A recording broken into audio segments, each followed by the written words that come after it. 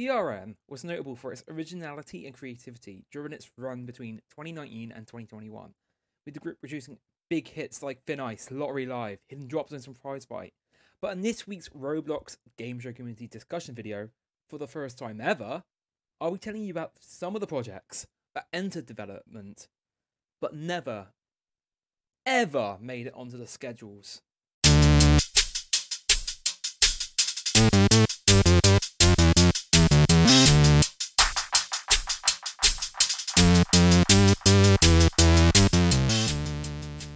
Hello, welcome back to the channel and welcome to another episode of a Roblox Gameshow Community Discussion, a recurring series where we take a deep dive and talk about the issues, problems and things you may not know about the Roblox Gameshow community and the groups and shows involved with it, along with a little bit of analysis along the way, using my knowledge and experience of over 5 years as a developer and producer for groups like TOF and TRN, among others. Today we're talking about TRN, or the Roblox Network, a formal group in the community that ran shows between January 2019 and September 2021.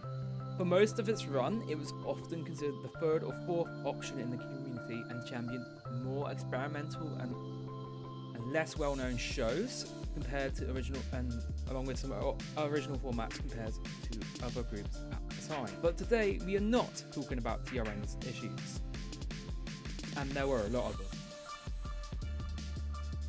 We're talking more about the development process. TRN had many shows during its run. Many more than GCW did during their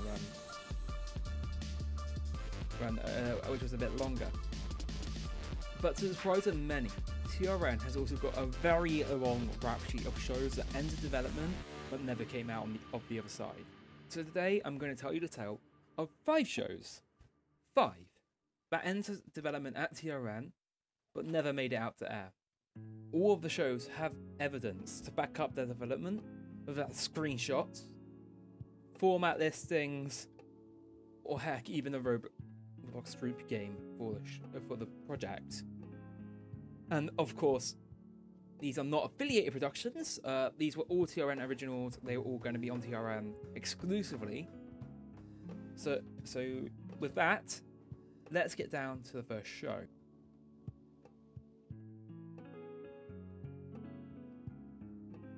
Let's start with one of the most recently shelved projects. This was shelved in about mid-August 2021, just before I retired, and it was Wipeouts. And we're not talking about the one with the big red balls. It was a popular game show in the UK during the 90s, which was hosted by Paul Daniels, and then later with Bob Monkhouse in one of his final regular TV gigs. The game consisted of players being given 16 options and having to pick the right answers that fit into a selected category. Selecting a wrong answer would reset their score back to 0, or as you could say, wipe their score out. The TRN version was in development for over 6 months, at least 6 months. It was in there for a while. It was going to be developed by and produced by Mike the Cav, who had assistance with the development work from Biz 150. It had a pilot set in February, before though it got the stacks got scrapped in favour of a more original design, which I will flash up on the screen now. And I'll be honest, I quite liked the design they were going with. Work continued until August 2021, when I confirmed it would be shelved for other projects like Risking It All, which would later be transferred to TGP after TRN closed.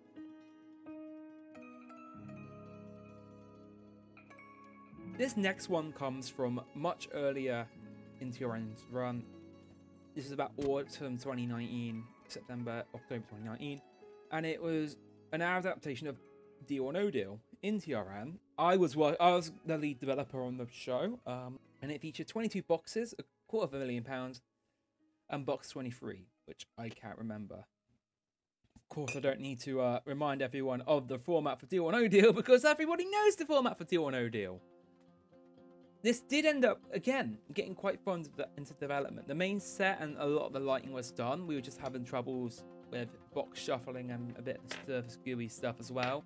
Nothing would come from it though as a result, and funnily enough, we did actually have a host auditions very early on to try and decide a host. I still have the notes on my Google Drive, and yeah, it just never got finished. It got put on the back burner for other projects, and GSL ended up doing a version the year after. So yeah, that's what happened to do on TRN.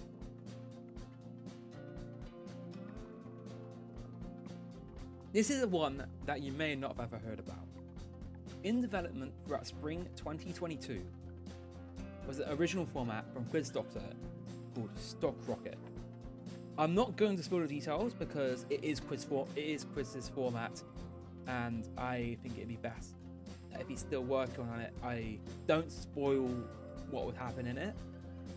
But from what I can tell you, it was in format development for about a couple months in early 2021, early to mid 2021. Quiz was the main developer. He had assistance from Mike McCav for a period before updates quietly disappeared around July 2021, and we have not heard about it, or I've not heard anything about it since. It's a bit interesting though, but I think you can probably make some things out as a result. But I'm not going to say much more because it is his format. He may be working on it. He may have just sold it off to another group or something. But yeah, that is something you may not know. We did have Quiz was working on another original show, and it was called Stock Rocket.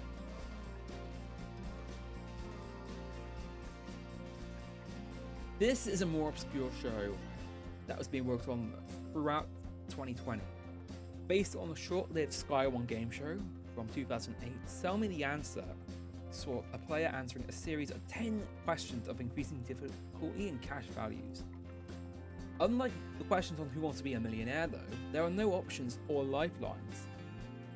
If the player was unsure of an answer, they just had to yell out, "Sell me the answer," often quite enthusiastically as well, and try to make a deal with an audience member for cash in exchange for the answer, which would be taken out of the pot.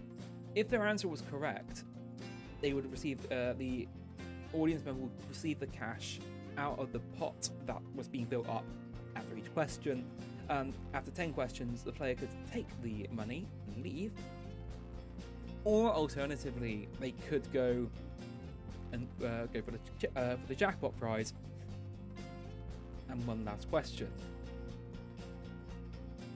This was an interesting one because it was hastily worked on immediately following the success of In Drop Zones and its perk and point system.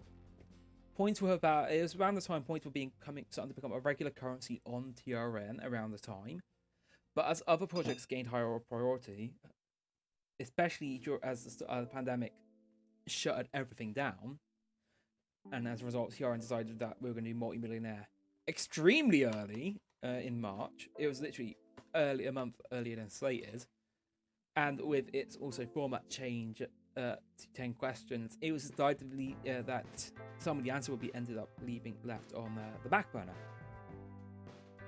And when the Lottery Live picked up steam at the start of summer, some of the answer was essentially shelved, as that was slated to be the big TRN flagship lottery and point show,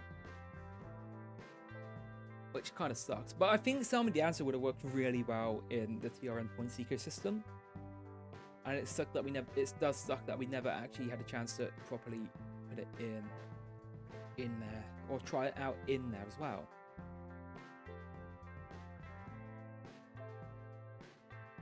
Finally today, we have an adaptation of a German game show called the 5 Million SKL Show, which would have been called the 5 Million Community Show.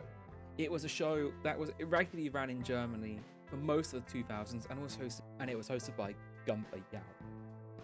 I can't say it right. But he is of German Who Wants to Be a Millionaire fame. He is the host on the German version of Millionaire. And it was also sponsored by Lottery, hence why it's called SKL. Lottery was called SKL or something like that, so yeah.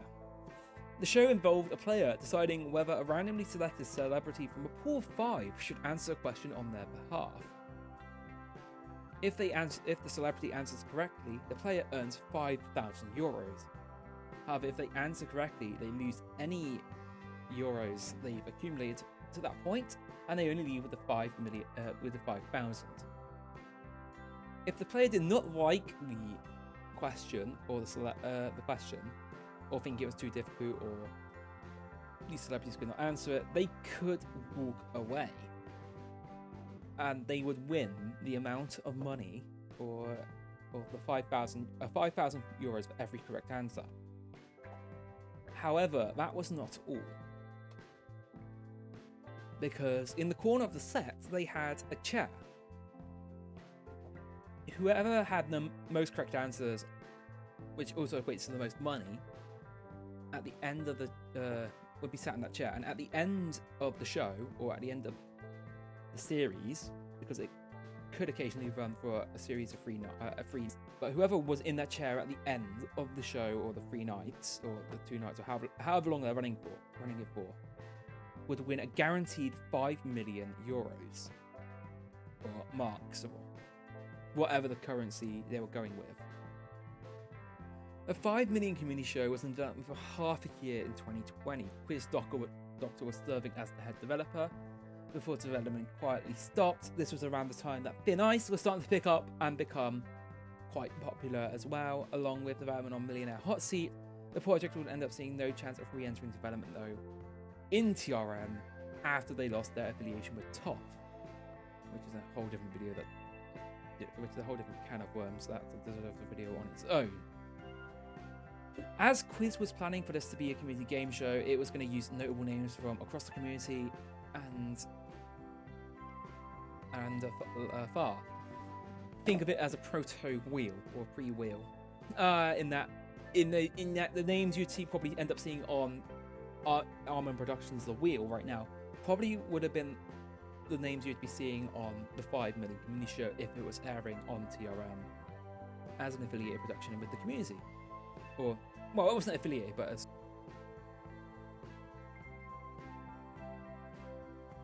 This was just a small selection, though, of shows throughout TRN's history that never made it out of development and onto the schedule. But it also shows how TRN was thinking at the time.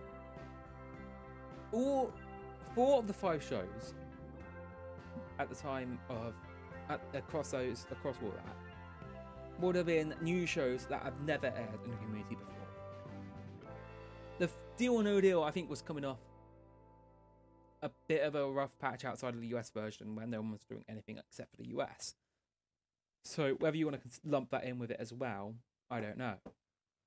But it shows the creativity and all of the... and how TRN's thinking outside the box. And it sucks that a load of these shows never got finished. That's all for today's Game Show Community Discussion video, though. If you enjoyed the video, please consider leaving a like, or even subscribing for more occasional videos like this. I do upload a lot of content there on a regular basis. I upload daily with other games and streams, and also the Really Good Game Nights on Wednesday. So if you want to see stuff like that as well, maybe best to subscribe. But until then, thank you ever so much for watching. Stay safe, see you soon, have a good one, bye bye. TRN was notable for its originality and creativity. Today we are talking about the TRN net. TRN was notable for its originality.